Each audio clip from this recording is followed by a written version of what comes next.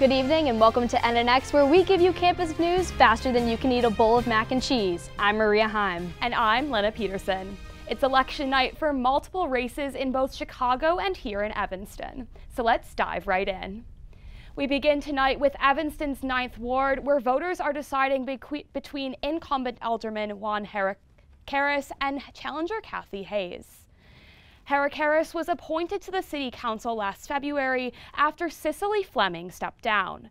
While Fleming endorsed Hayes, Harris has the backing of City Clerk Stephanie Mendoza and Mayor Daniel Biss, who said this about Harris. Well, he's proven himself to be an extraordinary member of City Council. We're lucky to have him. He's made a real difference. Things are better in Evanston today because he's there. And when you have an incumbent who's doing a great job, who's willing to continue serving, I think that's somebody you've got to support. And Logan Schijano joins us now with more on the race. Logan, what are some of the big issues facing the candidates? Well, everyone in Evanston is obviously focused on restoring the downtown, affordable housing, and obviously hot button issues nationally like climate change and abortion. But one of the big things between these two candidates is the fact that Juan Harris actually works here at Northwestern, which means he has to recuse himself from votes related to Northwestern. His opponent and her supporters have attacked him for this, but he's defended himself, and so has Mayor Biss. Mayor Biss telling me that it would be a little bit odd if a candidate never had to recuse himself from votes on City Council. It really shows that he's connected to the community. So that's kind of how they're going about this. And polls close in less than an hour here in Evanston. What kind of voter turnout were we expecting for this election? Well, voter turnout for these types of elections is usually pretty low. In 2021, for the alderperson elections, it was around 18 to 35%, depending on the ward. The 9th Ward, actually back in 2017, had a huge voter turnout of 39% when Cicely Fleming was elected to the City Council. There was about 6,000 registered voters in the 9th Ward. Harris told me he would expect maybe 1,000 or so, maybe more voters to come out and vote. So the point is, Lena, that every vote really does make a difference in these ward elections because they're generally pretty small. Thanks, Logan. Be sure to tune in to NNR for more on the 9th Ward race and results. We turn now to some financial news for one of the candidates in Evanston's 2nd Ward election. Councilwoman Chrissy Harris says she's been receiving support she returned because she never asked for it. The Ryan family is the largest donor at Northwestern. Their associates and extended family began donating large sums of money to Harris's campaign late in the race. Some of these donations are an attempt to influence her City Council vote for the Ryan Field expansion.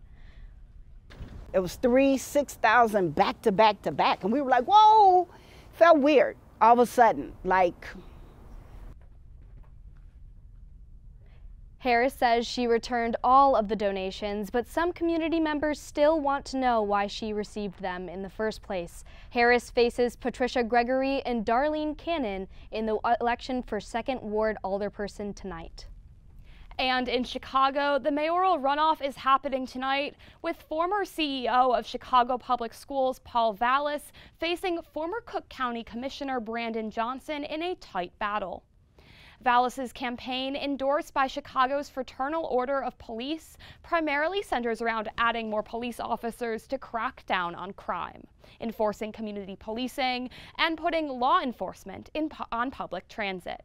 Johnson's campaign, endorsed by the Chicago Teachers Union, focuses on building sustainable community schools at all levels and ensuring Chicago Public Schools students have access to resources. The race is projected to be close as the new mayor of Chicago is decided tonight. We move now to campus news. After a warning that the union representing drivers of NU shuttles was preparing for a potential strike as early as tomorrow, Northwestern saying in an email that a tentative deal has been reached and no disruptions to shuttle service are expected. The shuttle company We Drive You confirmed this in an email to NNN. This summer's Undergraduate Research Assistant Program, or URAP, was canceled last week in an announcement from NU's Office of Undergraduate Research. The office saying a surge in applications to the Summer Undergraduate Research Grant Program, or URG, is the reason behind the cancellation. The program saw 480 applicants, a 42% increase from last year. The Office of Undergraduate Research has a total of $1.5 million between all of its programs to give to students, and historically has had a cap-free promise on accepted applicants. This led URAP, which was not yet accepting applicants, to be canceled. When you don't have a cap, you don't have a cap. And the way that we promoted this program and talked about it, and we're very transparent about this, is that that's how it's done. If you were looking to apply to summer URAP, you can contact the Office of Undergraduate Research for help finding another summer opportunity. Northwestern students are joining the approximately 1.9 billion Muslims worldwide in celebrating Ramadan. Observance includes fasting from sunrise to sunset and additional prayers to appreciate the month the Prophet Muhammad received the Quran. Muslim students can break their fast for free at Plex each evening, and there will be an interfaith banquet tomorrow night open to everyone. Ramadan is like one of the ways to build like the strongest community ever.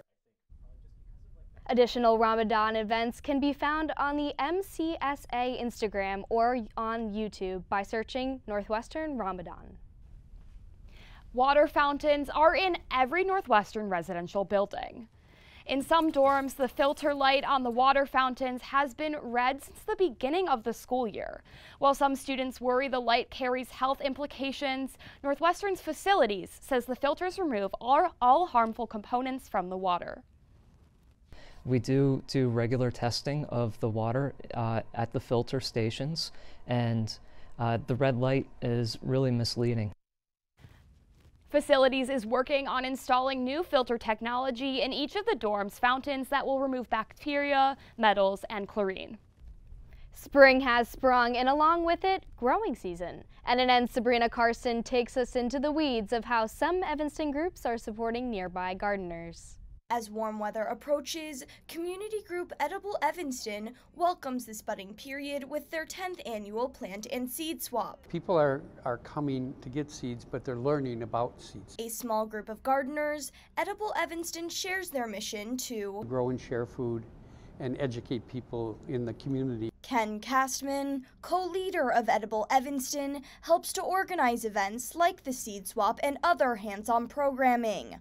Offering a food forest and community gardening plots, the group seeks to create a healthier, more resilient way to grow. If you're growing your own food, you're not relying on someone else or the grocery store to have something that you want. This event, hosted with the Robert Crown Branch Library, helps to make gardening more accessible. It seemed like momentum was growing for people to grow food at home, and I thought the library could help. Kelly Fleming, Library Branch Assistant, hosts this event through the Library Huga series.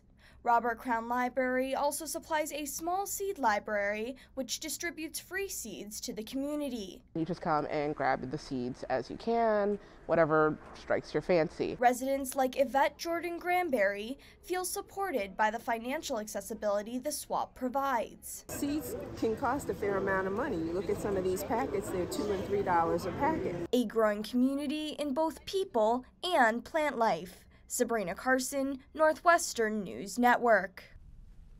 Thanks, Sabrina. Hopefully later this quarter, the food forest can be seen in full bloom. Lena, do you happen to have any experience with gardening? Actually, it's funny that you ask. My family and I at home, we have a square-foot garden in our backyard, which isn't very big, but it's enough to be able to have basil, fresh tomatoes, and just having that growing up was a really nice way to incorporate that into cooking. Ah, interesting. What Very about you? Similar to you. I grew up growing tomatoes with my grandfather.